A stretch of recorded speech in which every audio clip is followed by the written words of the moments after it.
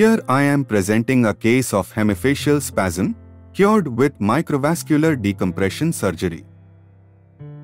This is a 45-year-old lady suffering from right hemifacial spasms, as you can see, since last 7 years.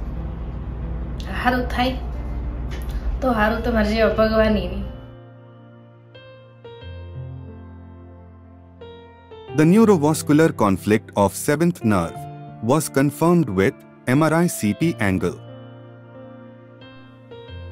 Small retromastoid craniotomy performed. The patient is in lateral position and head is fixed on Sugita frame. Now I am opening the dura mater near sigmoid sinus based on medially.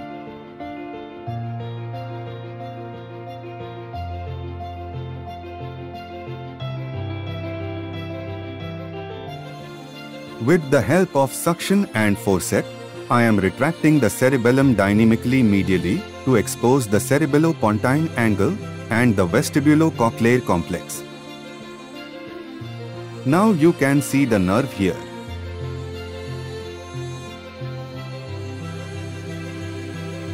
The artery touching the root entry zone of facial nerve is identified and flimsy arachnoid adhesions are dissected to mobilize the artery.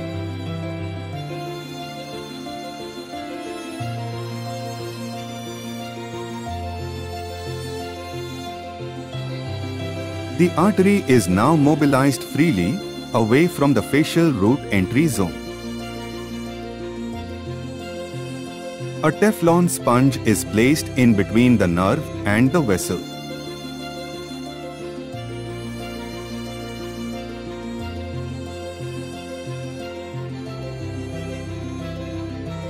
The surgery is completed without any intraoperative complications.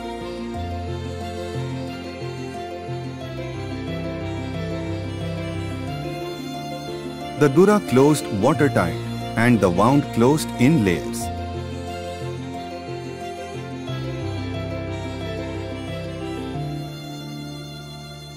As you can see, the patient is relieved of facial spasms immediately post-surgery. This is the video after 3 months of surgery. She is cured from facial spasms and she is free from all medicines. Thank you for watching.